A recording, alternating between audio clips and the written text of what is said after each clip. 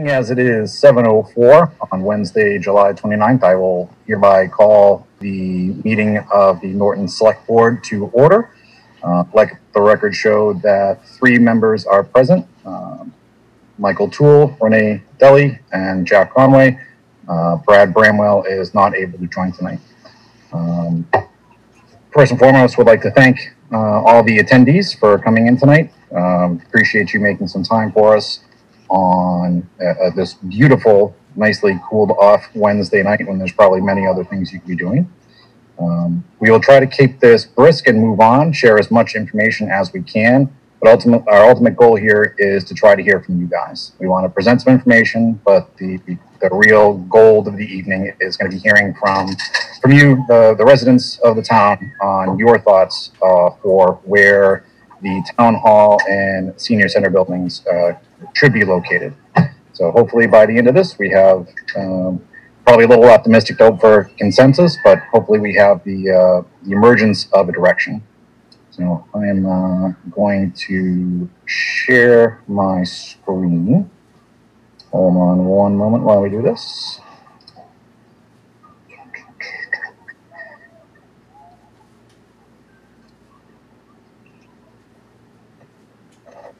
All right. Can everybody see my screen? Yes. All right. I apologize for the pixelated Norton sign. That's the best one I could find. So we should probably hire somebody to do that.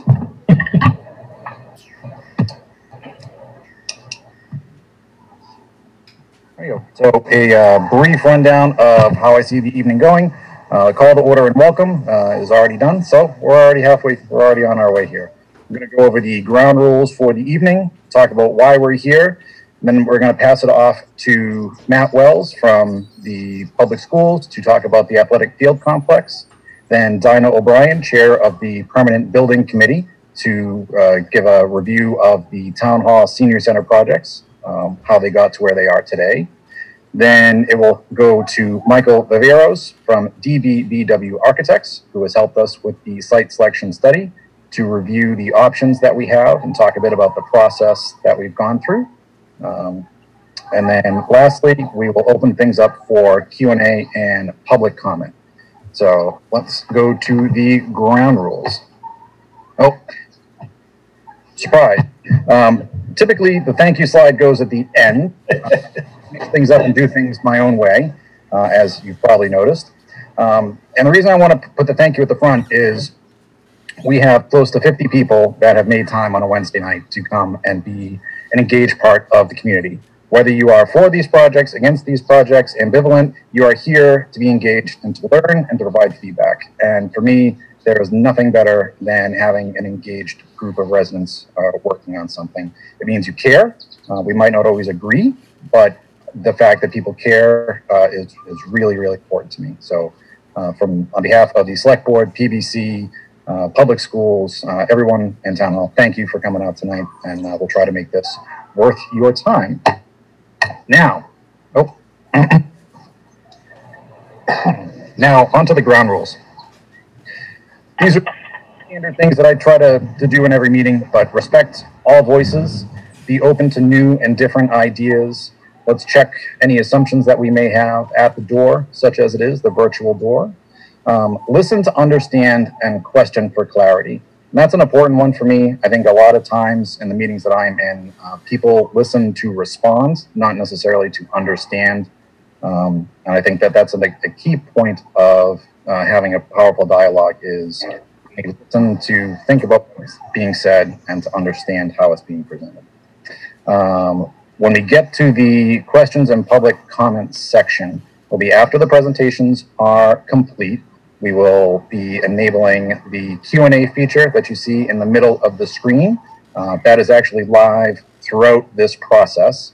So you should be able to submit questions as we go along if there's something that you want to know about. We'll review them at the end. Also, you'll be able to raise your hand through the participant field. Let me make sure that that is active. More. Karen, can we make sure that that's turned on?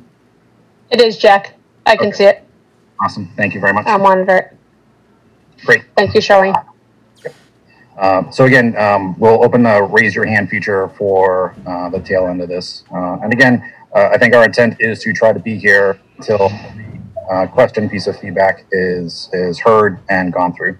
So, and the last note here, this is intended to be a discussion on where the buildings go, not necessarily the merits or the costs, although the costs will be discussed because they are an important part of the site selection. There will be ample time in the future before these projects get approved to hold those info sessions where we can talk about the cost, the design, the programming, all that. You'll absolutely have opportunities galore before we get to a vote. And to clarify, in order to move this forward, it is a vote at the polls as well as town meeting. So you'll have two opportunities to vote yay or nay on these projects. Right. So, quick, why are we here? And no, I don't mean cosmically, although in the last 4 months, I bet all of us have wondered to some extent just what is going on in the world. But these are why we're here. Town Hall conceptual rendering provided by DBVW from 2018-2019. The proposed senior center that was rendered by BH&A design firm. The athletic complex, which I apologize for being so pixelated, planned by Gale and Associates. And to go through the site selection survey. I'm going through these quickly because Dinah and Michael will touch on them in much greater detail than I would be able to do and speak much more intelligently. But that's why we're here. We have had these projects for Dinah several years at this point to get to this point, and we would like to be able to move these forward to a public vote. I think the projects themselves warrant that up or down indication from the townspeople. So, and that's why we're here. We need to make a decision on where these projects will go in order to help refine the design and the cost estimating before we make a final recommendation to you, the voters, and ultimately you guys vote on the outcome. Okay? So why now? And I think this is a real important question. With all the uncertainty economically and just health-wise around the world, this does not seem like the best time to propose these projects, and I understand that. I think about it when, say, a young couple is starting out and thinking about having kids. And the advice that my wife and I got was, if you wait for the right time, it's never the right time. At a certain point, you need to take a leap of faith that things are going to get better and you can make do. So the need for a new town hall and a senior center has not gone away. Every year, these buildings get older, they start to fall down, there's more leaks, the roof sags more. I'm sure the building commissioner will be able to speak in far more detail about the roof of the senior center that dates back to, I think, the mid to late 1800s. The sad conditions that the town hall employees need to be in, the fact that even pre-pandemic, we were no longer able to meet in that building due to inadequate meeting conditions and not being able to meet ADA compliance, which for a governmental body that is tasked with enforcing ADA code, the fact that our buildings themselves are not ADA compliant seems a bit disingenuous to me and really hard to build credibility that way. We need to plan now for the future. And this is an important thing to note, that if we were to vote for these in, say, sometime in 2021, it's still several years before the projects are complete and we start seeing the impact to our tax bill, 2023, 2024. It's never going to be cheaper than it is now. We've already seen cost escalation from the last time these projects were discussed in February and March of 2019. And if we were to do this again in a year, it would go up even more. We can kick the can only so far. And I think we're already seeing the impact of not having acted sooner, say in the late 90s when costs were lower. Sooner or later, it's time to pay the piper. And we think that now is the time to make a push for this. We owe it to the townspeople to vote on these projects. Beth Rossi, who heads up the senior center and the health and human services for the town, gave a very impassioned plea at several meetings about just what it means for the senior center and the sense of community that it provides. And man, I can't think of a more resonant time than now about the importance of community, when for so long, well, we were at home with our families, not able to connect with people in a meaningful way. And I'm one of those Pollyanna optimists that think before too long we're going to be able to get back to that, where we can shake hands and hug and hang out with people and knit or do Zumba or whatever it is that we want to do. Play pickleball. Apparently that's something that the seniors like to do. I think it's time to put this forward rather than having it hang over our head like a sword of Damocles. It's time to put these up and let you guys have a say on if you want them or not. And lastly, we've talked a lot about trying to bring business and industry to Norton, and how I think I don't know if it's a majority, but there's a pretty common sentiment amongst at least the townspeople, if not external people, that Norton is not business friendly.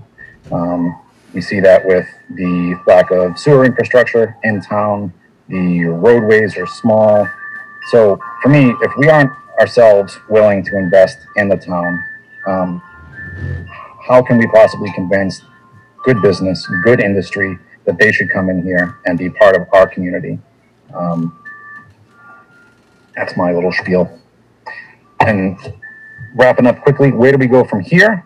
Well, the reason why this meeting was called in such short order is we've committed to providing an answer to the PBC at our Thursday, August 6th meeting.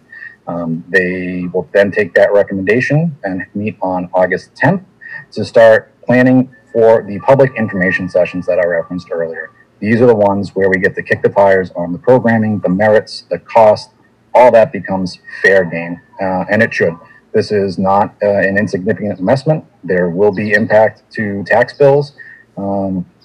It needs to be fully vetted, fully understood. I welcome any and all criticism, and we're not going to shirk any answers.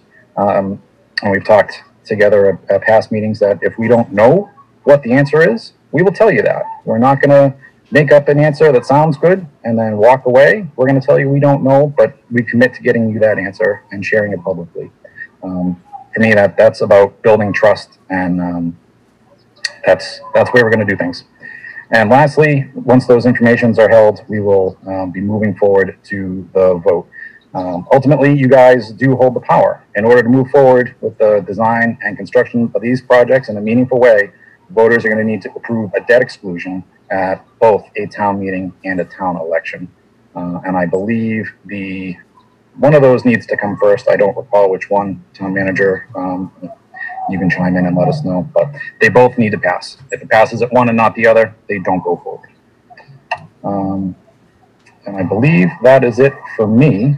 So at this point, I will turn it over to Mr. Matt Wells at the public school to provide a little bit of background on the athletic complex. And so we are not looking for a location for these.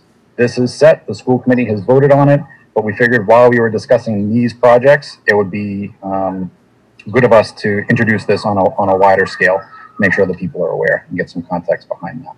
So thank you for listening. I turn it over to you, Matt. Excellent. Okay, thank you very much. So the field study project, I started here about two years ago in July of 2018. And one of the first things I was briefed on was the field study, the field project that wanted to go forward. I believe at that time it had been a topic of discussion for about 3 years. And we, at that time, we're starting to move into where we decided it was time to put together a committee to look at this. So about a year and a half ago, a committee was formed of community stakeholders and town officials to start talking about the fields project. We moved forward with a capital item for the field study. We brought on board Gale Associates, and then last summer we started putting together a number of different plans for the field study. During that time, we worked with community members and again with the committee and came up with a number of different plans. I'm going to try and share my screen here. Give me a moment. A lot of people, I've had some people inquire as to where we actually keep the plans on the site. So if you go to the the Norton Public Schools website, and in the right-hand corner, there's a community tab. If you mouse over that, you'll see that the athletic complex pops up as one of the first items on the list. And I can't seem to get this window. Hold on, move this out of the way. When you go to the athletic complex field study site, we have a lot of information on here for people to look at. The third item down is the proposals options, and you can see we have developed proposals A through G with a double F option. So we've been working at this for a long time. These options were all developed with community input. We had, I think, 8 different committee meetings where we presented these, and 3 different public forums. We took input from the community and we came up with the recommended option G. So if you click on this on the website, it'll bring up a summary section. But I like to go down at the bottom of the summary section. You actually click on the printable schematics and the printable complete financials. A little bit easier to read. You can zoom in on this and take a look at it. So here are our fields and the schematic design. With this design, we have decided that the natural grass softball field to the left of the high school and the natural grass baseball field will not be renovated because those 2 fields are in pretty good shape. So we're really addressing the football field behind the L, the pit field, and we got some tennis courts over here that we're going to be putting in. So the football field is a turf field with a new track that goes around it, new lights. The field is capable for football, soccer, lacrosse, any of the field sports that we can do will be able to be done on that field. Lights will surround that field. The largest part of the turf project is right behind the L, where we're going to have a turf baseball field, a turf softball field, and then a turf multi-purpose field, which again, football, soccer, lacrosse, and many other sports that we can do. Plus, these fields can kind of be cut into thirds for younger sports, so they can have multiple fields there for that. This is a turf field. This is lit. The tennis courts that are being put in are not lit, and the pit field, which is also a turf field, is also not lit. So these 2 areas we decided not to light, but are part of the project. If you go back to the website, you can click on the financial plan.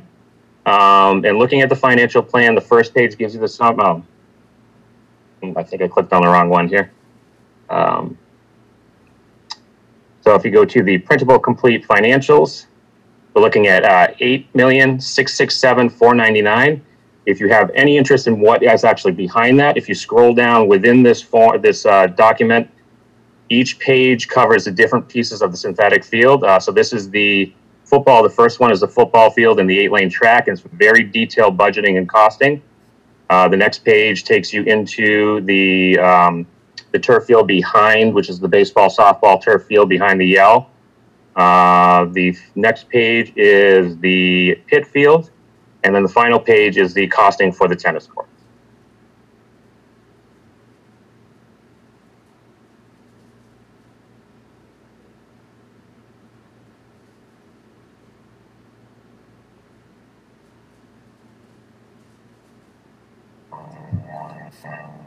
So this Plan G was the proposal that the school committee voted on and feels is the best proposal to move forward. We think it meets all the needs for the schools going forward. The field behind the Yale school is a very rough field at this point. It was initially put in with a lot of fill. There's a lot of organic stumps in there that are starting to break down, and we're getting a lot of dips and sinkholes out there, which is eventually going to end up in a situation where it's just not safe for students. So we want to develop that field so it becomes a multi-purpose field, increases our playability for everyone within the town, as well as our sports programs, and as well to develop the pit and the football field so that we have a full complex at the high school. Thank you very much, Matt. Can you just clarify, when did the planning for this project start? Is this a recent thing? No, this was I've only been here 2 years, but I understand it was about 5 years ago that they began the work on this project.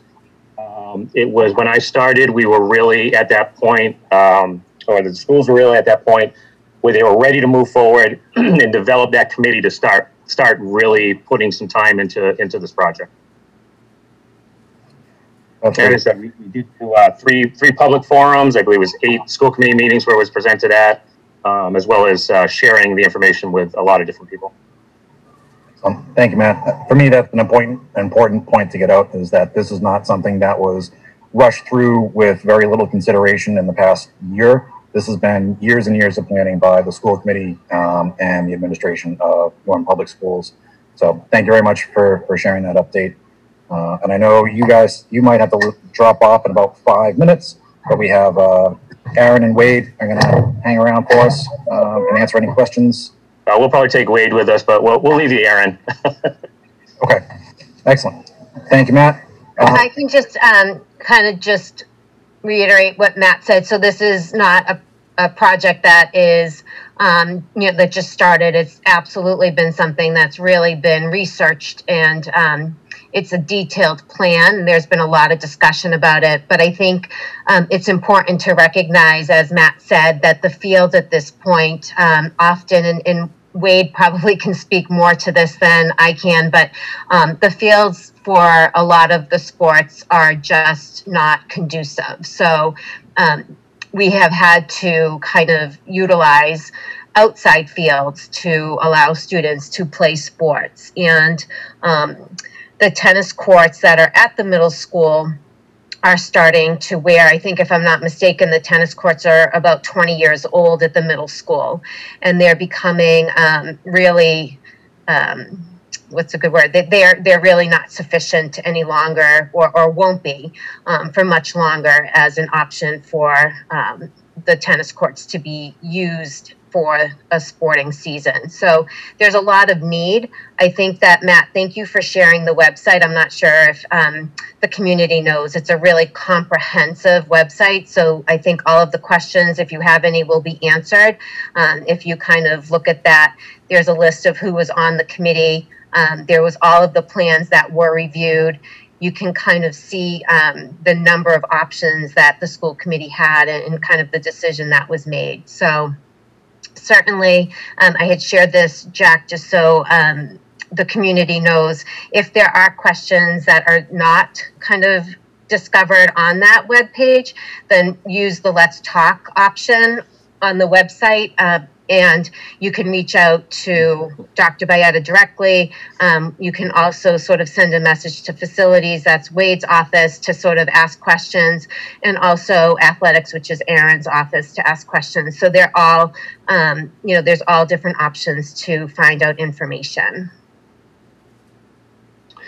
Yeah, I do want to also mention with the fields that with this renovation of the fields, it becomes it'll become a very popular spot for rentals.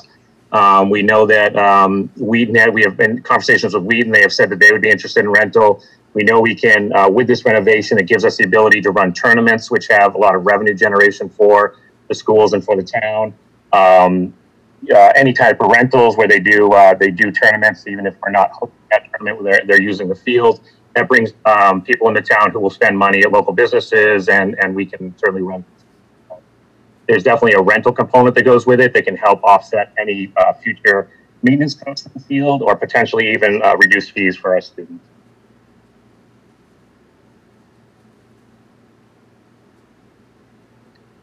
Awesome. Thank you so much, Matt and Carolyn. Any other questions or points that the panelists want to point out before we let Matt and Carolyn and Wade dip out? Seeing none, thank you guys.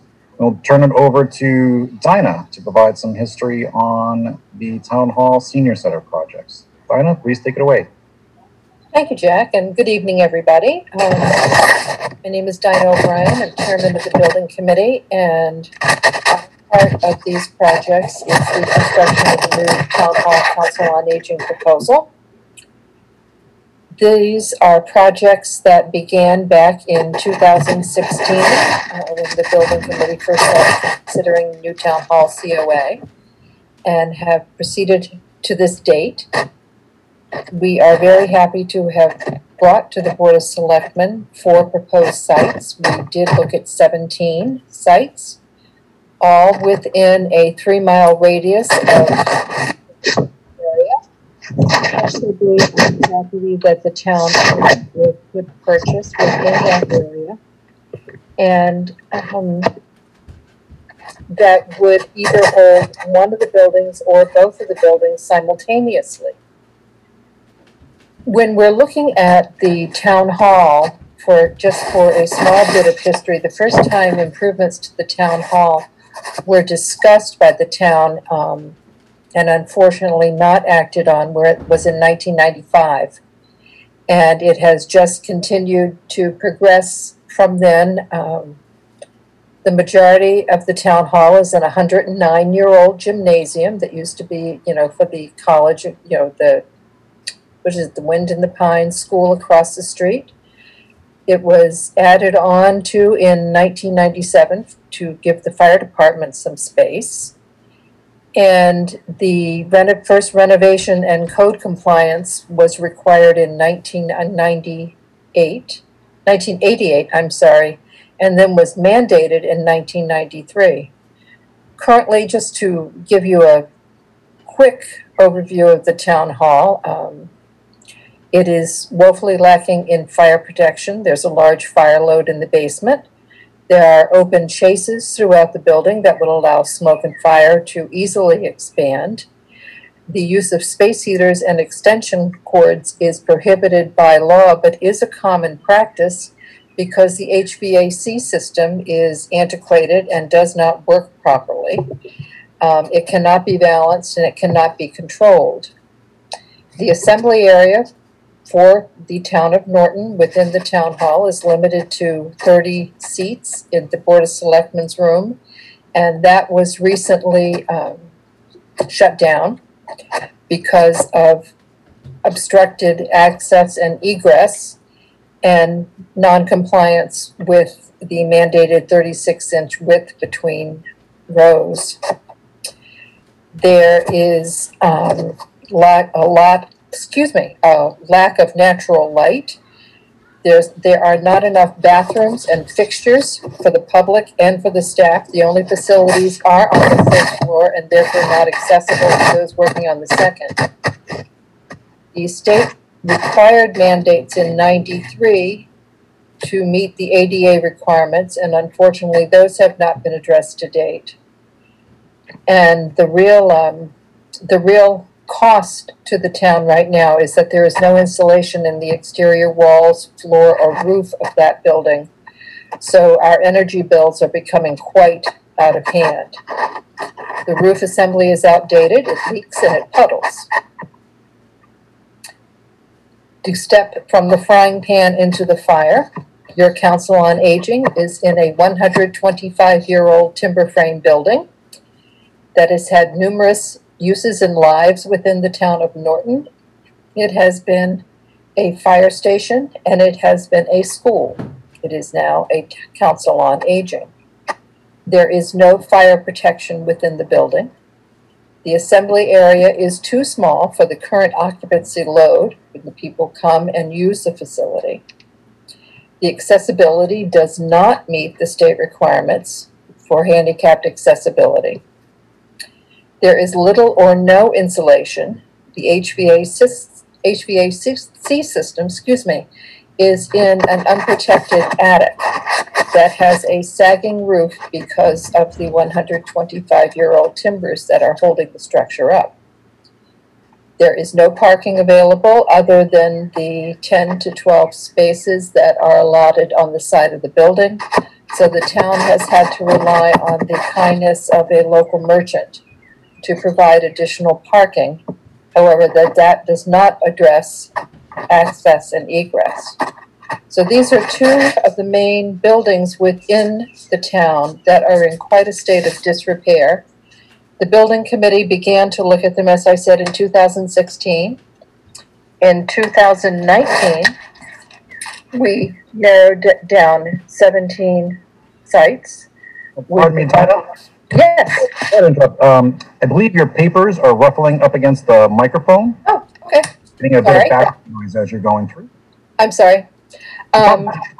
We've, as I said, we narrowed it down to 17 sites. The building committee went through these at length and narrowed them down to 4 options, which Mr. Viveras from BBW will be presenting. Those we have sent over to the Board of Selectmen in February. Unfortunately, everyone knows what happened after February. We went into a lockdown situation, which has lengthened this process, and now we are here hoping the selectmen will get really good impact and feedback from the community so that they can make the best possible decision as to the location of the project. Be happy to answer any questions so far, but Jack, back to you. Excellent. Thank you, Donna. Oh, put my video back on. Appreciate that. That's great. And again, you guys have been working on this for several years, right? This is the culmination of a multi-year effort at this point. Yes, it is. You do have a very dedicated building committee, and we've done an excellent job, if I can say so myself, and really need to get some feedback from the community. Absolutely. I think this would be a great opportunity to recognize their efforts. So in addition to yourself, Dinah, there's Jim Slattery, there's Bob Medeiros, Brian Bechet, and oh man, it's not Kevin. It's Mark. Mark. And Mark's last name is, I don't, you remember? It does. No, I don't, to be honest with you. All right, Mark, even though Mark Gershel. Gershel. Thank you, Mike. While we may not remember your name, we value your contribution. He is our secretary and has kept us on track throughout this entire process. Wonderful. Thank you so much. So I think at this point, we'll turn it over to Michael Viveros from DBBW to talk us through the site selection and how we got from 17 to 4 and what those 4 properties are. Take it away, Michael. Thank you, Jack. Thank you, Dinah. And first of all, I just want to see if I can get things up on my screen here. And is everyone seeing the Norton site selection study? Is everyone seeing that? Okay. Yes. Yep, that's up. Fantastic. Fantastic. All right, as Dinah touched on, we studied 17 sites. The sites that we studied included parcels owned by the town of Norton, privately owned parcels, including parcels owned by Wheaton College. In reviewing the 17 sites, we looked at parcel size, wetlands, suitable building area on these sites, potential environmental contamination. We thought about the proximity of the various sites to the center of town. We looked at zoning and multiple other factors. Over a series of meetings and public presentations, a number of sites were shortlisted down to 4, which we'll be presenting tonight. Of these 4 sites, you're going to see that there are 5 options. 2 of the options accommodate a new town hall and community center, senior center. 2 of the options accommodate a new community center only. And the last option accommodates a new town hall only. So this, I think you're all probably quite familiar with the town and probably have a good feel for where the various sites are. And I'm going to start with the site number 1, which is on Reservoir Street. So this is a site that's 34 acres. It's owned by Wheaton College. The site is heavily wooded, but does have frontage on the Norton Reservoir. Just a few sites from Reservoir Street. As I mentioned, it's heavily wooded. One of the real great features of this site is it can accommodate both town hall and a community center. And in fact, it's large enough that it can also accommodate future construction, additional buildings in coming years. Fronting the reservoir, it also presents options for future public recreation. The advantages of the site, I'm just going to kind of go to this next slide. So again, this will give you a strong feeling for how big the site is. The layout that you're seeing on the site isn't so much intended to be a design, but really just to help us understand how things, how things will fit, whether the site is large enough, and also to help us develop budgets for developing the site and constructing the buildings. One of the major advantages of this site, again, is its size, that it can accommodate the two buildings. Its frontage is also one of the major advantages. Its frontage is on the Norton Reservoir. Its disadvantages are its distance from Norton Center. Also that it's on a secondary town road. And I'm going to run through these relatively quickly. So we prepared budgets for each of these sites, and for each of the budgets, it's not only the budgets include construction costs for, in this case, for the two buildings, for the site improvements. It includes budget numbers for furniture as well as soft costs, and soft costs are everything from architecture and engineering fees to owner's project manager fees, surveying, reimbursable expenses for printing. There's all kinds of things that fall into soft costs. There's also contingencies as part of soft costs, and also escalation, which is costs that address inflation, because this project wouldn't start for a few years. So the budget for this option, for this site, is $27,985,000. And again, that's total project budget, hard and soft costs. Site number 2 is on Mansfield Street. This is a 5.7 acre site. It too fronts the Norton Reservoir. Much of the site is wet.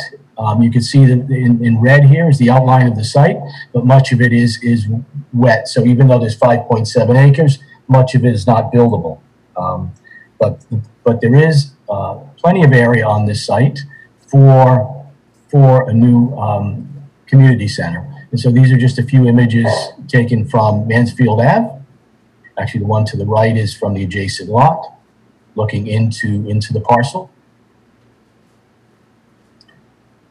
So this is just a layout for how the community center might fit. With its parking and space for an on-site septic system. We address utilities and other things in these layouts.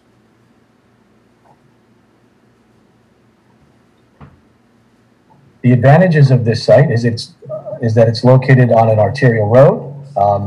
It can comfortably accommodate the community center. Its frontage on the Norton Reservoir, I think, is also a benefit. A little bit of a disadvantage is its distance from Norton Center. This can, depending on outlook, it's a standalone facility, not adjacent to other town buildings, and that might be a disadvantage. And then there's also the cost to purchase the site for just the one building as a disadvantage, potential disadvantage. The total budget for this option, and again, this is all hard and soft costs, would be $10,764,000. Going to move on to Site 3, which is really just a portion of the Norton Middle School property. Even though the site is 72 acres, we would be taking just a small portion of it. It would be the portion that basically fronts onto West Main Street and is to the left of the drive lane as you head into the middle school. These are just a few images of the site, and I think if you look all the way to the right, you'll see that's the entrance to the middle school, and the site would really just be falling just behind the roadway, fronting onto the roadway.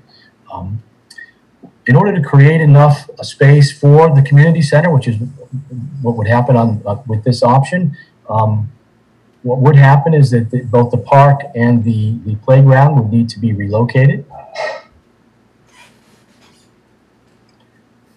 I think this slide should give you a better sense of where we're proposing the community center could go. Again, you can see it's just to the left as you drive into the middle school site.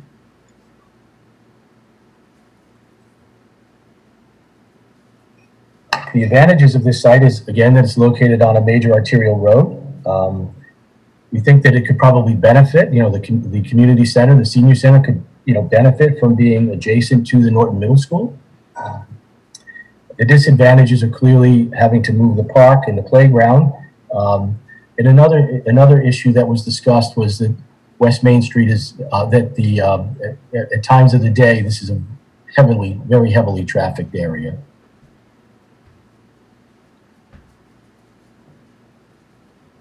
The total budget for this site, again, both hard and soft costs, would be $10,173,000.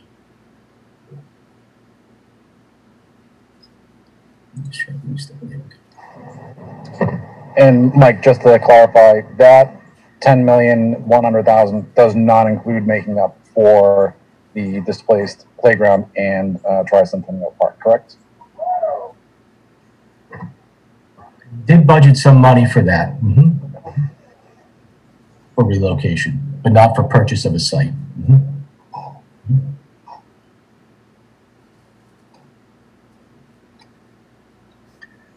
Site 4 is essentially where existing town hall is now, along with the library, the fire station, the police station, and public works. This option involves the existing Norton owned land, as well as the purchase of an adjacent site, which is essentially surrounded by Norton public lands. This option includes both a new town hall as well as a senior center. So this is just a few images of the site, which I'm sure you're all quite familiar with. And so this is just one pass at how a new town hall in the community center would fit on the site.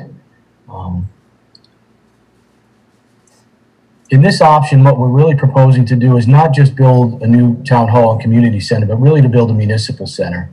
And so the layout and the budgets created for this option, not only address the two new buildings, but really look at reworking all of the most of the site improvements as they are now. There would basically be, all new parking, all new roadways into the site, major improvements to the utilities to the site.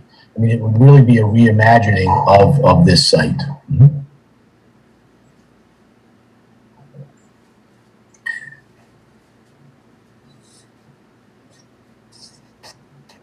The advantages of this site are that it can accommodate town hall and the community center. It allows for creation of a municipal town center with the town hall, the community center, library, police, fire, and also the library, as well as Library Park. It's within the Norton Town Center. Some of the monies being spent would improve the site and benefit the existing facilities. We think the town may find efficiencies in terms of just operations with operating on one site. And while the land purchase is required, the added site, does allow for constructing both buildings on one site. There's also the potential for walking trails in the nearby woodlands, another option.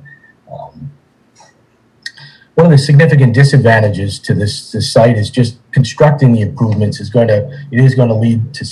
will lead to temporary disruption on the site. So as we develop the cost, but the budget for this site, one of the things we really had to look at is keeping town operations fully functioning. And so, it'll take a little bit longer to construct things on this site, and some monies will have to be spent with temporary construction, providing places for people to park and thinking about, how people will get from parking to the buildings. And so, in developing the budget, those items were thought about. Other things that happen, with cost for this option is that this option involves demolishing a portion of the existing town hall. And then we've included over $500,000 to, as we demolish a part of the building, there's a number of improvements that will need to be made to the facades and other things. And so we've included over $500,000 for that. And again, as I mentioned, there's additional funds for this project relative to the others related to temporary construction and keeping town hall operations, fully functioning. The budget for this option 4, is $33,140,000.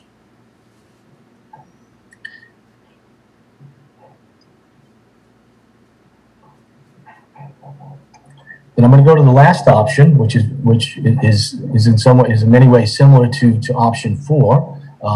It's on the same site. It would involve the purchase of the additional land, but it would include town hall only and not the community center. This option, the budget for this option is $23,686,000. And that's the overview of the 4 sites and 5 options. Excellent. Thank you, Mike. Could you share the summary page that has been developed? There you go. Thank you very much. So maybe we can leave that up when we go through the Q&A, if you don't mind, to help people refer to the sites. One additional thing I wanted to point out that was discussed and brought up by the town's conservation agent, the Reservoir Street area, because it is wetlands, it could potentially be eligible for some grants if there were to be walking trails put in. So there are some additional further benefits there if that was selected as an option. Okay.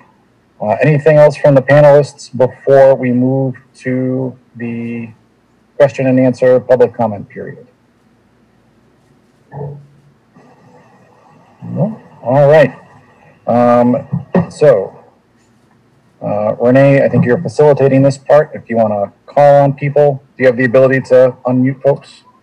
I do. So this is going to be Greg Vincent has not only raised his hand, but he also made a comment in respect to Site 1 is not zoned village commercial. It's residential R60. So Greg, if your phone is unmuted, you will be able to speak if you have a question or a comment. Yes. Recently, I brought to the attention of the town that there was mistakes on the zoning map, and the zoning map has since been corrected.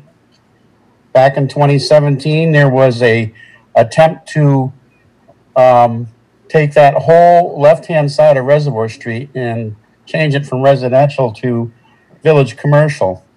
That did not pass. That did not happen. Those properties were specifically removed from the list of properties that were converted to village commercial in 2017. I brought that to the attention. They since have had the maps changed and corrected, and a bunch of the other properties were actually only partially village commercial, dating back to the late 70s, where it was just a 400-foot buffer zone in from 140. So the Wheaton property on Reservoir Street that you are selecting is in the middle of a residential neighborhood on, like you say, narrow secondary roads, and it is zoned R60, not village commercial. To attempt to change that, you would be spot zoning, which is not allowed. The adjacent property is owned by Patrick Chung of the Patriots, who just bought that $1.2 million house. And the other side property is owned by the Fernandez clan. And one of those is also residential, the part that's on Reservoir Street. And the other one that's actually fronted on Mansfield Ave, only 450 feet in from Mansfield Ave is village commercial. The rest is of that 24 acres is residential as well. That's smack dab in the middle of a residential neighborhood, and it's zoned residential. So I don't know why everybody's looking at that property. You can't build a town hall in a quiet neighborhood on the secondary roads in an area that's zoned residential. Why would you want to? You need to be on a main road. You need to be near the center of town. You do not need to be disrupting a neighborhood. And hey, Greg, if I can just follow up on that, because there are a couple options with Reservoir Street. One is to have both buildings, and one is just to have the community center. It sounds like your comments are in respect to both of those buildings being there. Do you share that opinion for the community center only in that area? No, for both. I don't want either of them. It's a residential area. I think along 140, that property is right. I think down by the middle school, that's great. And I think the Main Street is great. They both should be on a main road, easily accessible, not on some tiny little residential road that already has too much traffic. And if you know, Mansfield is building a major complex at the other end of Reservoir Street, which will only have access on and off of Reservoir Street. It won't have Route 140 access. And I realize that's Mansfield, but it's Reservoir Street. So there's a lot of things to consider. The narrow road, the traffic on the road, the lack of sidewalks. I mean, geez, I don't know why we never got any sidewalks. I remember when my kids were first going to school, they says, well, I had this big argument about busing. You had to be a mile away. Otherwise, you can walk to school. Well, you going to let your kids walk down Reservoir Street? Anyways, that's a whole other issue. Okay, thank you, Greg. Appreciate your feedback. Yeah, I just wanted to let the architect know that he needs to go look at the corrected zoning maps. That it's all, everything surrounding that area is R60. Whether it's I think that's a valid point, because they were looking at maps that weren't updated. Again, that would be another task. If this site were selected, that would be another task, another approval that would be needed. If there are any changes into the zoning district. Both properties, Fernandez and Wheaton property, they're residential. Okay, great. Thank you, Greg. And then Jack, I just want to mention Michael Harrington provided 2 comments. I don't see his hand raised though, so I'll just read these. The first being that Site 4 gives Norton a community center and all the town departments get improvements. He feels like that's what he'd like to see for our town, especially the walking trails. And that was Site 4 is in order of preference, the first preference from the PBC. And he also added that he'd hate to see such a residential neighborhood disrupted by commercial buildings as in Site 1, which is the Reservoir Street we were just talking about with Craig. There is a counter opinion to that Kathleen Rodriguez, I don't see her hand raised either, so I'll read this on her behalf. That she likes the Reservoir Street site, especially because it has area for future building if needed. It's also less congested than the other sites and appears to be a more peaceful area. I do see a hand up, so I'm going to pause there and go to Pat Tarantino. Pat, if you're unmuted, you should be able to speak now. Unmute. All right. I think I'm on. Yep, we can hear you. Go ahead, please. Thank you. I think I understand what they're saying about the reservoir. It's too bad because it would be nice to be along the water. But I think that putting it by the middle school would be a big mistake. It's so busy there any time of the day when the cars are coming in and out from the school. I think that would just be a real hazard. Even if you put, as I was seeing the layout, another entrance in and out of there, it's really bad. I like the option 4, which is the #1 choice, of putting them all together right there where the existing town hall and fire department are now. And if you put some walking paths in there too, it would be lovely. Sounds good to me. And you said Site 4, Pat, is that what you said? Yes, the first preference? Okay, yes. Thank you. Uh-huh. Just to let you guys know, we will have a polling at the end of this as well, where you'll have an opportunity to vote, and then that'll just allow us to collect the information and take it away for the Board of Selectmen to next week for our consideration. Thank you, Pat. Anything else? You talking to me? Yes. With that site on with the town hall, that first option, that would, I'm assuming, have to be 2 stories. And are elevators included in that? It's probably a dumb question. Michael, do you want to unmute yourself?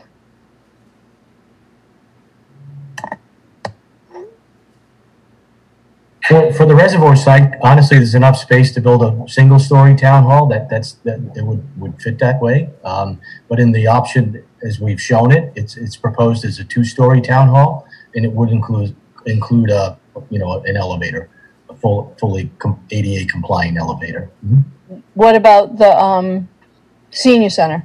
The senior center would be one story in that option. Oh, all right.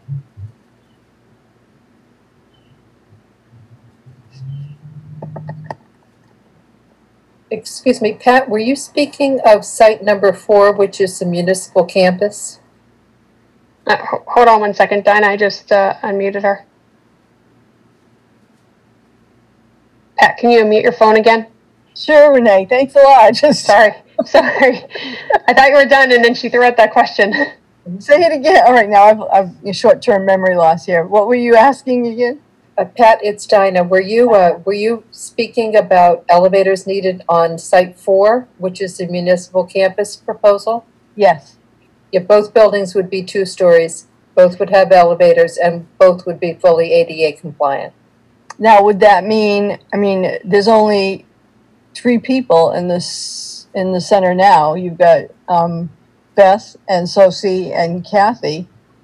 How are they going to be able to man 2 floors in that area? I think staffing levels are something that we would address a little bit farther down the road, prior to a town meeting, when we actually go to vote on the proposals up or down. Right now, we're just trying to select a site. But so it is something that would have to be addressed. But these are the kind of things, Dinah, that from past meetings, the people in town are going to get up and say, okay, so we did this, we're building the building, and now we're going to have to add people to man it, which is health insurance, salaries. So on top of paying for the building itself, we're now adding on to the manpower to man it. So it's one of those things that sneak up and bite you on the backside when you go to the town and you say, this is what we want to do, and you get it done, and they're scraping by to get the money together, and then you slap them the next year with saying, oh, and now we need to hire 5 new people. So I can field that one for now. So this has been front of mind as we've been going through the process, Pat, to make sure that we understand what the operational impact is going to be in terms of cost. These buildings are bigger. While they will be more energy efficient, there's likely that there is going to be increased utility costs. There's going to be more area, so there's more cleaning. There's more space, so that could lead to new services. We don't know what that looks like yet. Those will come in the future information sessions. I believe I can speak on behalf of the select board. The intent is not to play cute with any of these items. We want to be fully open and transparent about what the future holds to the best of our ability. We're not going to shy away from any of these questions, and we're going to do our best to make sure that we have solid, fact-based answers when we come back to you guys in a few months. And I apologize. I didn't mean to make it sound like I thought you were playing cute. I'm just thinking in past experience of other meetings, these are the things that come up later on that they say, well, why didn't you tell us to begin with? Absolutely. It's like you buy a printer and then you have to buy the ink, and the ink is free. Every month I have to buy ink? I have to buy paper too? What the heck? But now that you're saying that, the other one that I liked was the one on 140. That one, you have a main road. Although there's traffic, there's not a lot of in and outs the way there are at the middle school, and you have the reservoir there. That would be lovely. So I think I changed my mind. So the one on 140 being 0 Reservoir Street? No, not the one on Reservoir Street. The one that's by the subway plaza there. It's Mansfield Avenue. Okay. Right, because that's right there. It's open. It's easy to get in and out of, and you've got the water.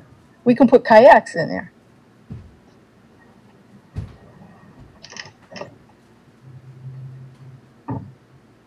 So I changed my mind. That would be my vote. So Pat, just to clarify that is from the order of preference. Dinah or Michael, can you go to that slide? That's a second option that would show Town Hall at 70 East Main Street and the Community Center at 116 to 120 Mansfield. The one on Mansfield Ave. I'm not seeing the chart. Let's see. Oh, did I lose it? The chart's not showing. I think they just put it back up. But it has, it is what the Permanent Building Committee voted as the second, their second selection, which has Town Hall essentially located where it is now, and then 140 for the Community Center. Okay, thank you. Thank you. You can unmute me now if you'd like. Okay, thanks. You can raise your hand again. Please, I will. Just have an opportunity to talk. Thank you. Thank you. Okay, Jack, I'm going to go to Joe Parker. He's raised his hand. So, Joe, if you unmute your phone, you should be able to speak. I should be. Can you hear me? Yep, we hear you. Yes, go ahead. Thank you. I would also like to voice my preference for what's order of preference number 2 on the list, the 4A and sites 4A and 2 combination. Part of that is that I'm concerned with everything being on site number 4, that it's going to be a challenge in terms of crowding. I mean, I understand the desire for a municipal campus concept, but typically those are sort of town offices and services and things like that. So in my mind, the community center is sort of not a great fit for that. The other thing that I'm concerned about there is that the community center is kind of being jammed in there, and the fact that that's the only plan that has a 2-story community center instead of 1, I think lends credence to that it's sort of being wedged in there in the hopes that it'll all fit. And the third thing that I'm concerned about is the fact that it butts up heavily against the public works garage, and the reason for that is, we're considering a charter change that, if passed, would recommend DPW, and if that takes place, then the DPW is probably going to need an expanded location, and it would make more sense to allow it to expand on the current site that it has without a community center on it, rather than trying to figure out where we're going to put an expanded garage, and then potentially, if we don't have the room for it, having to look for a different property as well for a DPW garage. So I also agree that the middle school site is probably a little too heavily trafficked. That also seems a little bit crowded to me. So my personal preference is what the Permanent Building Committee has chosen as their choice number 2. Great, thank you, Joe. Any comments from the panelists for discussion? Okay. Renee. Appreciate it. Yep, go ahead, Michael. I spoke to Keith Silva yesterday about the possibility if they would need to expand that. He understood the only concern that he had was the salts and the facility behind the existing senior center, if that would remain. But he did not, if they did bring the public works department, he felt that it could fit into the current location the way it is as of right now, just sight unseen without any planning. So just wanted to give a little color on that. Thanks, Michael. Appreciate it. Anyone else? Okay, great. Thanks, Joe. Marianne Dempsey, I see your hand is raised. You should be able to unmute yourself and you can speak. Hi, everybody. Hi, Marianne. I am giving my opinion on behalf of the Council of Agents, not just for myself, okay? So I think at the town hall where it is currently now, I think it's too tight there. There's not a lot of room. There's not a lot of outside room. There's so many buildings around there that when our seniors are outside and everything, and we have, workers coming in and out and so forth, we just think that's not a good spot. The middle school, absolutely, we don't agree with that. There's too much traffic. School gets out at 3 o'clock. The senior center gets out at 3 o'clock. Too much traffic. It's already a nightmare now with the traffic, so that would just make it worse. So we don't feel it should be there. We do strongly, really, really like the one on Mansfield Ave. The one where the Remax Center is, that's how I identify it to myself. A lot of space, the water's there, the kayaking, the canoeing, fishing, there's all kinds of great things there. We, as a board members of the COA, really think that is the wonderful choice to go with. That's our opinion. We are the ones at the senior center. Beth is the one who runs it. She knows, more than everybody as to what goes on inside, outside, and we just really believe that's the best place to be. The town hall, too tight. We don't even really want a 2-story. I don't think it's necessary for a 2-story whatsoever. Seniors, yes, there'll be an elevator there, but a lot of them as well, they can't really get up, walk the elevators. What happens if we lost power and we had seniors stuck in an elevator? That would be horrifying to them. I mean, down that side of town, as we know, power is always lost. So those are my thoughts, my opinions. Our opinions, excuse me, on behalf of the COA. Thank you, Marianne. Thank you. Did you want to comment?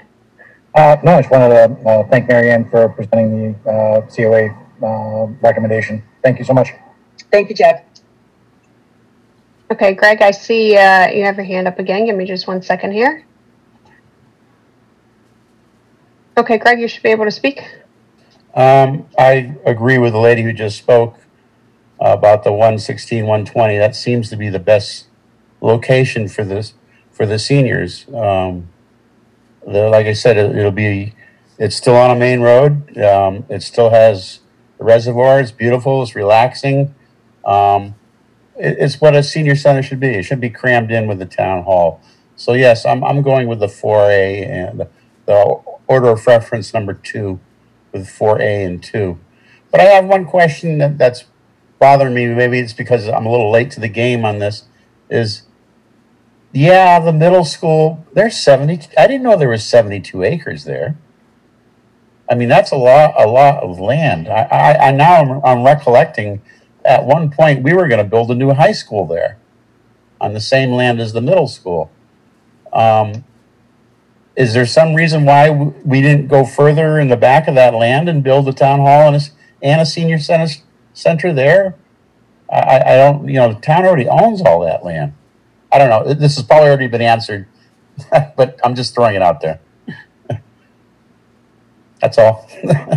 Thank you. So, from my recollection, Greg, on that, once you get beyond the soccer fields, it gets very, very wet. My house actually backs up to the middle school. I can hear the folks playing basketball right now, and I can tell you it is a wet, mushy area. So Diana, I don't know, Bob Medeiros tends to be the wetlands expert around here, I'm sure. Okay. He is the wetlands expert on the PBC and felt that it was too wet in the back. And the reason that we looked at the property that is along Route 123 is that it was the site of the old Campbell House, and it is a piece of municipally owned property without having to delve into school property. Okay.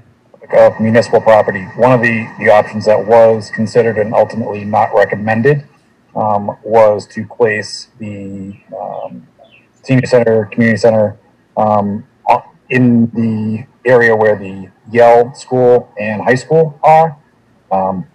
We met with with Beth Rossi and members of the COA board of directors, and they felt that the proximity to the school would harm their human services ability. There's a lot of sensitivities there with the work that they do, especially with families.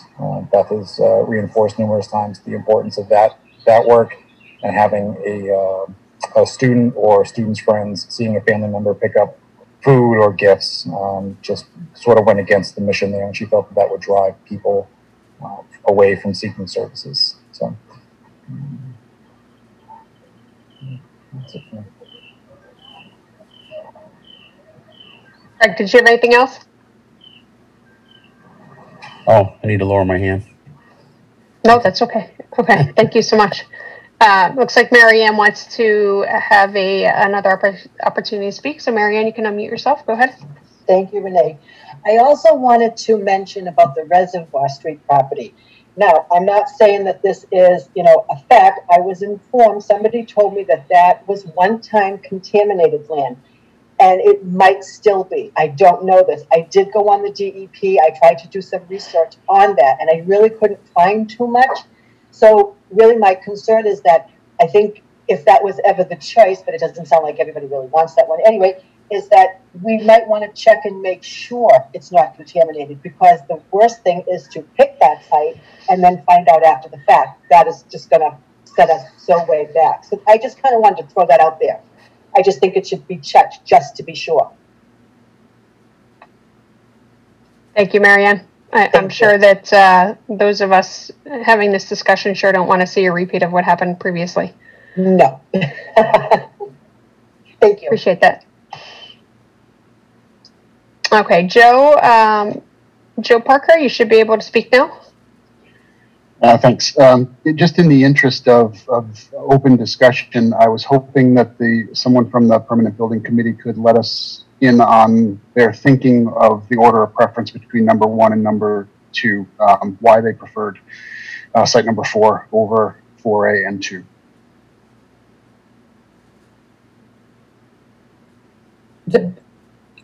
Hi, Joe. It's Dinah.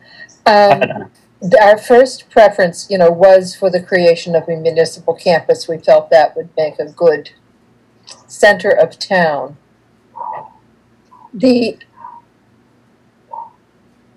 site up on Mansfield Avenue was just ideal for passive recreation for the seniors, and it would hold the building. It could still remain a 1-story building, which is what we had presented to the senior community previously, and it would just provide a perfect spot for the location. That was really what we were thinking about. Reservoir Street, was very good, and the middle school property was also excellent, but when the board voted, that's the way the chips fell, and those were our preferences: the municipal campus for the first one, and the second preference for the town hall remaining where it is, and the senior center going up on Route 140. Thank you. That's helpful. Thanks, Dinah. Sure. Okay, we do have a question, hand raised from Allison Abreu. Allison, you should be able to speak if you just unmute your phone. Great, hi, thank you. I just wanted to say that I also liked the preference number 2, having the senior center or the community center separate and on Mansfield Ave. I think that seems like the perfect situation for a building there for the community. I could see families coming for a community center as well and eating and having picnics out there, where they probably wouldn't do that on the other site, site 4. It just seems like it can be more parking lot and just not as inviting for people to go outside and use the area. That was my big thing. I really agree with everybody else that the reservoir just doesn't quite seem like the right area to have such a public building. And the community center, putting that in front of the middle school, it just seems like it would be a really tight fit. And that playground, my kids always went there when they were little, and there's not a lot of other places you could put that playground in town that would have the same impact that it does there. So that's just my two cents worth. Great, thank you, Allison. Any questions or comments from the panel?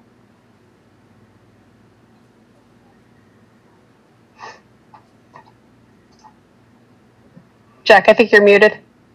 I unmute myself yet? There you go, you're good. Like Allison, my kids have played extensively at that playground. It's one of the few accessible areas in town for kids, and it'll be sad to see it go. But I'm sure if that was the selection, we would be able to find a way to put something even better back down the road. Thank you, Allison. I want to just go back to the Q&A for a moment. There have been 2 questions submitted in respect to the Reed and Barton site. I just want to, for a point of clarity, just to mention that the Reed and Barton site, for those who attended the town meeting and are familiar, in the spring of 2019, the townspeople voted against that project at that location. The site was found to have contamination that would cost the town an undetermined amount of money to clean, so that was not considered an option. And the Permanent Building Committee, as a result of that meeting, went back, and that's the work that they're presenting to you here. So I did see a couple questions on that, so just wanted to provide some clarity. And then what I'd like to do is ask, one of the questions here was to clarify if the community center is built on West Main, which is the order preference number 4 option there. Would the town hall be rebuilt on its present site without the community center, as in the order of number 2? Dinah, did you want to speak to that? Yes, the town hall would be built, hopefully, on the parcel that is currently between the existing town hall and the police station. That would allow for future expansion if needed to the rear of the existing town hall by the fire department, and the taking down of the gymnasium side of the current building and allowing the fire department to move into that area. It would also allow for, if needed in the future, expansion into a DPW in the back. So the property between the police station and the town hall would still have to be acquired.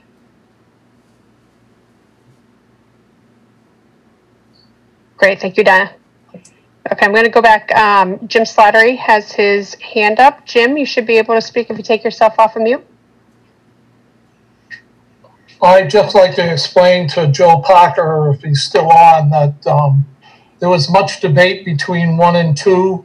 I did not vote in favor of that particular order, and the majority reasoning for the order was to have a campus type situation, and I agree with most of the speakers tonight that it becomes a very crowded situation with traffic and pedestrians, and I just don't think that the town's ready for a crowded campus town area. So the option 2 was my option 1, but I don't win all my battles, so I accepted the majority. I still believe in majority rules, so that's the reason why 1 was number 1 and 2 is number 2. Thank you. Thanks, Jim.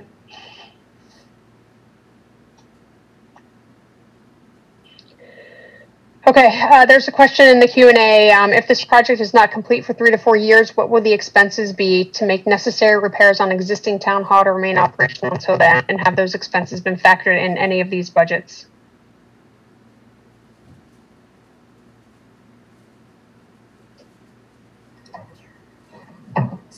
So I believe this is an outstanding request from the board. The town manager and the building inspector have been working on. We'll try to put that together, not just for 3 to 4 years, which would be take us to project completion, but also if these projects don't move forward, what does that look like? Referring into the cost of doing nothing, and it's not going to be zero. Some of the initial information that dates back to the early 2000s is quite substantial. The entire exterior of the building would need to be replaced. There are structural issues, there is roofing issues, there is accessibility concerns. We do not have that information. We are working on getting it. Not sure if we have a timeline on that. Mr. Units, if you could advise on when you think we'd be able to have some concrete data as suggested by the attendee? Yeah, we can work on that. The last estimates we had, I believe, I don't have it in front of me, were around $4 million. But the building inspector's concern was that the building does not have the ability to be renovated. So we will work on that. To renovate the existing town hall, you're talking about a complete demolition of the entire interior of that building. You'd need to rewire. You need to put in new sprinkler systems. You'd have to add bathrooms. You'd have to add on space. As we talked about, we don't have a meeting room in there right now. So there are a lot of issues that would have to be addressed. And my logic is, when I first started in Norton, we talked about renovating the Campbell House. Well, that's gone now. because it just wasn't worth the renovation cost to renovate that house, and it was torn down. So it's similar to the town hall, but we'll work on that. And that, to further Mike's point there, that $4 million does not get you an equivalent building to what's being discussed today. That gets you to a building that is safe and workable for employees and visitors to come in there. Sort of the bare minimum to keep that going. And that's $4 million that does not necessarily include what you find when you start opening things up. That building is, it is a challenging structure that's going to need a lot of work. Thanks, Renee. Great, thank you guys. I just want to review a question that was answered through the chat session for those folks who either haven't looked at the Q&A or have called in. There was a question in respect to whether or not the seniors were polled on a preference between a 1 or 2 story complex, and the preference was for a single story structure for ease of accessibility. I know that was briefly mentioned earlier, but just wanted to clarify there. There's another question on here. Dinah, I'm going to address this to you. The question is that there are 2 parcels to the right of the police station where the owners expressed interest in selling the parcels. Jim Krausen, a member of the senior center, took a look at the locations, but they never heard back. And they're just wondering if this is no longer an option, given the narrowing of the sites, and noting it's properly zoned would allow for a municipal campus and would also allow for the walking trails in the woods. Thank you, Renee. When the building committee was doing its work back in October, November, December, these 2 parcels were not available for us to review, and therefore were not part of our consideration, and were not in the group that we did forward to the vote to forward to the Board of Selectmen in January. I believe they have just recently come up, and we have not, the building committee has not reviewed these. Great, thank you, Donna. There's another question about, will these be voted on as 3 separate line items on the ballot or 1 project? This is from Zach, and Zach, we've had a lot of conversation on this. Jack, do you want to take that? I think the only answer we can give right now is it's to be determined. I think there's merits to doing them together or individually. I personally go back and forth every day. That is not a robust conversation that we have had collectively at one of our meetings, but that needs to happen. And Zach, I'll add to that, in preparation for the last meeting where we expected these to actually take place. We did ask that warrant articles were put on for almost every option that you could see. So we had 1 for the athletic complex at Town Hall and the community center. We had 1, I believe, for Town Hall Community Center, and then 1 each for individual project. So depending upon, obviously timing and where the board is at the time, we may do the same type of preparation just to make sure that each option is on the warrant, and then we can move back from there as more information and comfort is known. Okay, I see that Jim Slattery has his hand up again. Jim, you should be able to speak if you unmute yourself. To answer the questions about doing repairs to the 2 buildings, I think in the last 2 months we've had a lot of vocal discussion at the selectmen's meetings, and internally in the building committee, there are 2 consequences of not passing this. I think the chairman had 1 quote that I will not use, but I like to bite the bullet one. The first consequence is you're going to put good money after bad into 2 buildings, and you still have 2 bad buildings. And the second consequence is it becomes a life safety issue because the buildings aren't suitable for occupancy. And I will not get any deeper than that. I'm done. Thank you, Jim. Any comments? Just to thank Jim for not repeating my expletive from our meeting. Appreciate the restraint. Yeah, it is recorded though and available on YouTube. Dinah, there's a question on here in respect to if the community center went on West Main Street in front of the Norton Middle School, where would the playground be moved if it were to be moved? Dinah, you're not unmuted. You're on mute. Unmute, okay. There you go. That is not something that the building committee looked into relocating. We did allocate money for its relocation, but we think it would be important to work with the community group that established that playground and find a location that they would feel would be suitable. Great, thank you, Donna. Any other comments before we move on to the next? Okay, Marianne, I see you have your hand up again. You should be able to speak if you unmute yourself. I have another question. If for some reason it doesn't pass, the residents just aren't going to go with this project, which I hope they do, but if they don't, what happens with the town hall, it not having a use of occupancy or anything like that, in disrepair, dangerous for people that work there, etc.? And if the state comes around and says, you need to vacate this building, what's the plan for the town hall? I was just curious if there was some sort of a plan if that should ever arise.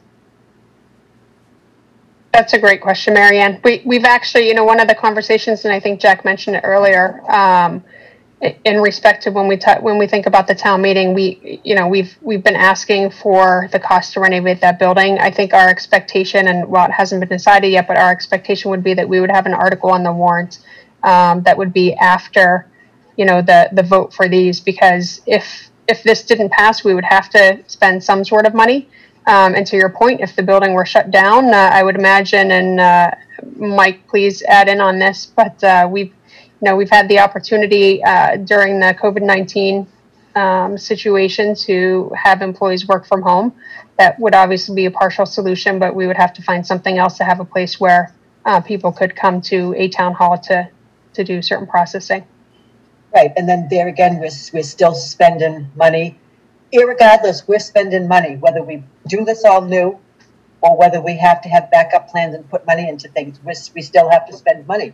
So like Jim says, I mean, why keep putting, money into old buildings that all you're doing is putting a Band-Aid on them, and that's basically it. Agreed. Mike, did you want to add to that? Yeah, Marianne, we haven't looked at that yet, but obviously we'd have to look at renting space, in the old Cisco building, or renting space in Great Woods Plaza. And depending on how much space we were able to rent, if we can fit everyone in, we can. If we can't, then we'd have to stagger and do remote work again. That would be awful. That would be awful to have to do that. All right, that's all I wanted to ask. Thank you. Thank you, Marianne. Thank you. There's a question in here in respect to with Site 1. I think it's option number 3, the Reservoir Street. With it being zoned R60 residential, will this site be removed from consideration? Donna, would you like to respond to that? I think at this point in time, it's up to the Board of Selectmen to remove it from consideration. These were the building committee's recommendations.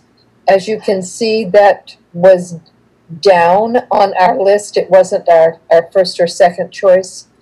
So if it's going to be removed, I think it would be by the Board of Selectmen to just opt to not go with that site. I mean, I assume that when you make a decision to which plan you want to address, that, you're not going to do ranked voting and,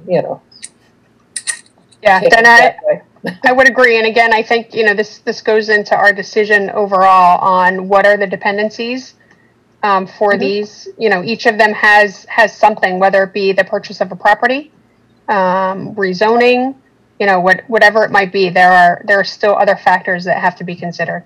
Right. So appreciate that. So, Jack, I don't see any other questions coming through and no hands are raised. I'll open it up again if anybody does have a question or wants to provide their opinion. Certainly you can raise your hand or throw a question in the Q&A. While we wait for any additional questions to come in, just want to thank everybody for a great, lively discussion. Those were excellent questions, good information shared. I feel much more informed for how people are thinking on these. I hope you guys out in the audience feel the same from our end, that we've shared important, relevant information on these topics. If there's other questions that have come up, if you're going to bed, brushing your teeth tomorrow morning, feel free to reach out, send us an email, find me on Facebook, jconway@nortonmaus.com for email. Answer everything that comes through. We'll pass it along to Dinah and the team for consideration.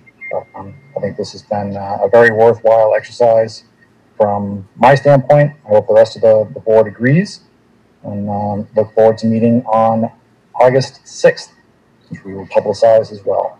And Jack, before we depart, I'm going to go ahead and launch the poll if folks have an opportunity.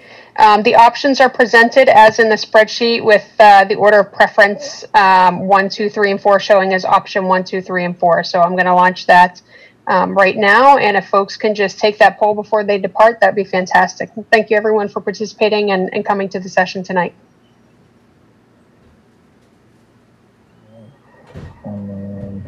While that poll is running, I will, Chair would entertain a motion to adjourn the Select Board meeting. Motion to adjourn the Select Board meeting.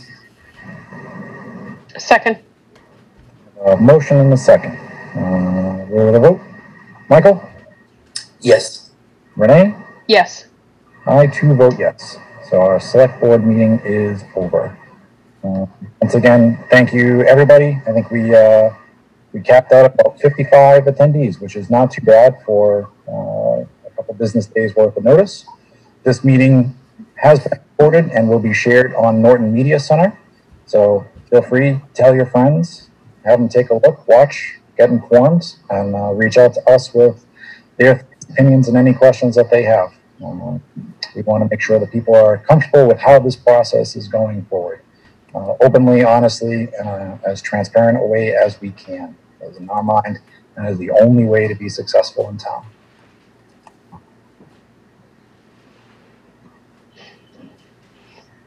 Thank you, Jack. So we have 75% who voted. We have 9 more. If folks can vote, the panelists should be able to vote as well, although I don't see an option for myself to vote, so Jack, you may not have one either. I did, and then it went away. But while we're on the topic of panelists, I would like to thank Matt Wells, Dinah O'Brien, Michael Veros for their time tonight and sharing their knowledge and expertise with us. Great job. Really appreciate you guys pulling that together.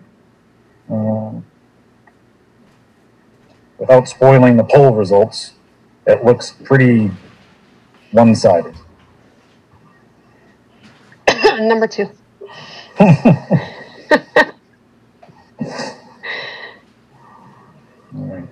We're at 82%. If we get to 90, Jack, I think we can share the results.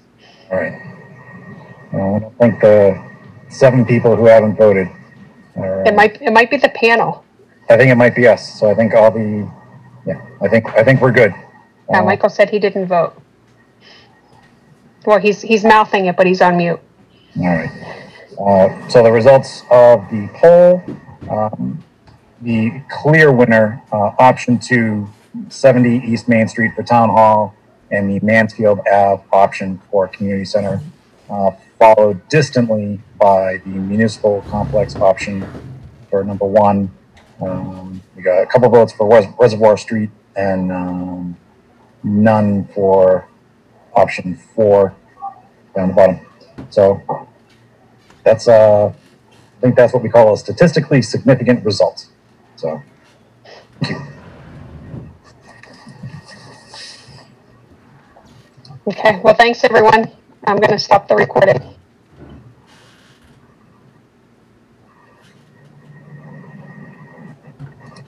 The recording has stopped.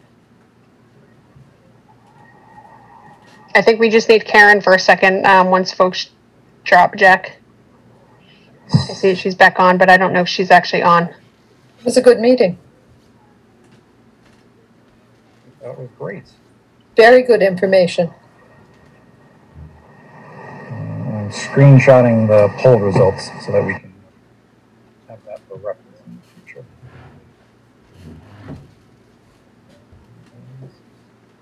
Yeah, great questions, good ideas. I think a lot of those things reinforced the direction that the process is going. So it's nice to see.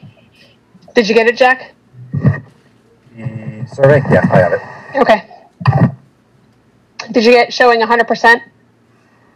No. I think it just changed as people are dropping. Yep, it did. Okay, I'm going to end the polling. Great, thank you guys. All right. Thank you all. Thank you all. Thank you. Thanks, everybody. We'll be touching.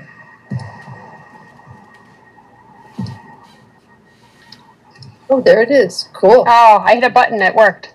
Yay. Looks nice. Yeah. Of course, I did it after I hit the record button, but Jack has a snapshot. Yep. Okay, thanks, guys. Have a great night. Thanks, everybody. you. Bye. Bye. Bye. And I can end the meeting. Oh, look, you're back. Oh. Night, Donna.